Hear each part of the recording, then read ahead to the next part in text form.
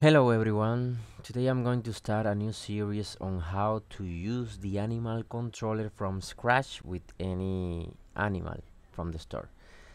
But I'll be using the Art Raccoon from my forest set to show you the most of the features that the animal controller has, since this little guy here, it has almost like 100 animations. So let's get started.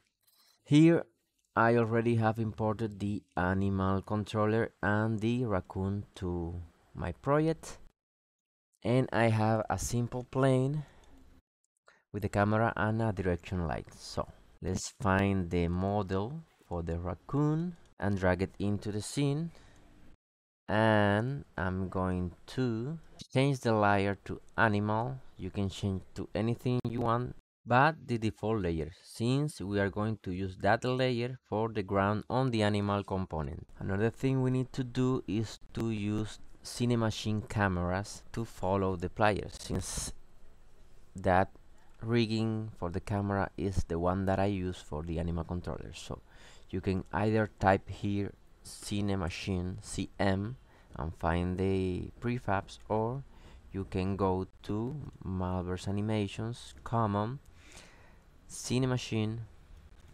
and find the camera brain and the virtual camera free look main and drag those to the scene. Let's remove the default camera and let me disable the 3D gizmos. And now here on the raccoon I'm going to unpack it completely so I can work better with the animal. And I'm going to go to add components, Malbers, animal controller, and I'm going to add the animal component. And here you will see that we already have as rigid body and we have the component. Now what do we need to do first? We need to set the pivots, which are these gizmos right here, to the correct positions. So in general, go to pivots, and here on the editor I'm going to set it here, which is this is the hip. It should be right between the back legs, and the chest we're going to do the same and set it in the front legs of the animal. Let me disable the editor gizmos and let's set those two pivots at the same height, which will be the same white value, and they are right here. You can change the color of the pivots by clicking on the context menu right here. Let me copy and paste, and let's change it back to position. And this one right here will be for the water pivot. This pivot will be used later, but let's set it in the center of the spine of the animal. Now the next step is to add an animator controller. Now let's create a new animator controller that it will be used for the raccoon. Let's call it raccoon animal controller, and we are going to use it here on the animator. Now on the advanced tab, let's create the required animators parameters for the animator. Let's click right here and they'll be created automatically. And now for the new animal controller 1.3 and up, we're going to use the state on and the mode on triggers that will be used to improve the communication from the animator to the animal controller. Let me create a new folder for all the assets for the animal. Let's call it raccoon, and let's drag the animator right here. And for the raccoon, we are going to create the first state, which is the idle, and this will be created here on the asset folder. Let's move it to the folder we have already created, and let's rename it raccoon idle. All animal state assets will use the same name your animal has. So how the animal controller works: the animal uses states, mode, and stance to move. But let's start with states. States are animations that cannot be overriding each other. For example, you cannot jump and swim at the same time, or you cannot run and fly at the same time. So now that we have the state, we need to create a substate machine on the animator. Let's call it idle. And we need to create a transition from any state to this idle substate machine. So right click to any state and make transition to idle. And here on the conditions, we are going to need the state, on, and the state. Add a new condition, and state on need to be triggered and state need to be equal to 0.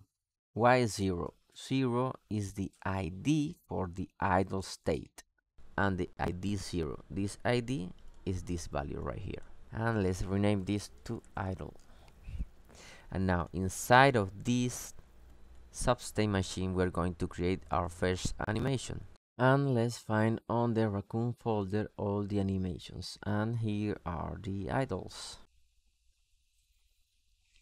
And let's drag idle 01 to the scene. Let's call it idle 1, and we need to use the tag idle since it's required for the animal controller to recognize which animation is playing.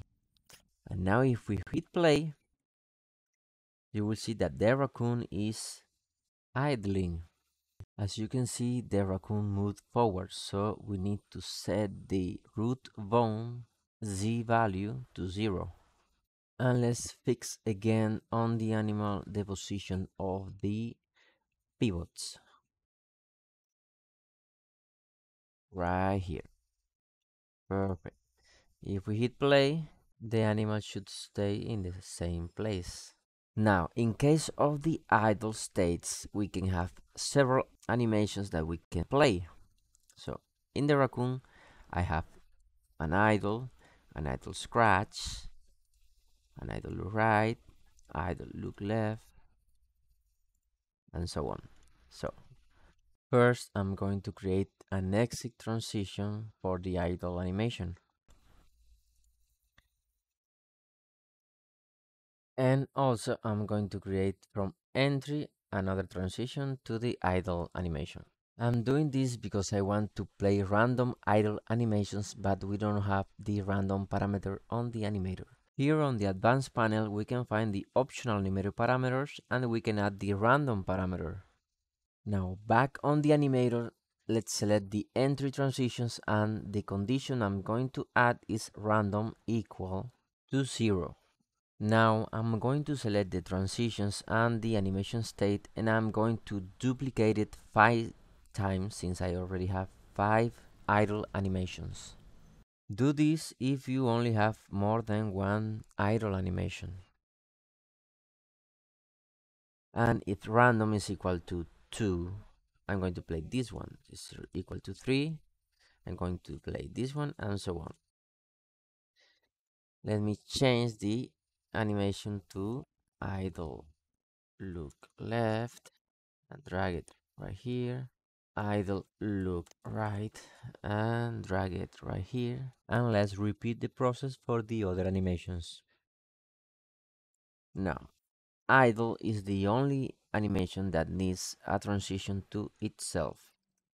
That way, I can use the random behavior to play the 5 animations. So I have 1, 2, 3, 4, 5. So here I'm going to set the range to 5. Remember to check that all of them have the tag idle. So if I hit play, the raccoon will play random animations. You see the random parameters changing right here. And the animal is doing all the random idle animations. And just like that, we have finished the idle state. In the next video, I'm going to show you how to do the locomotion state.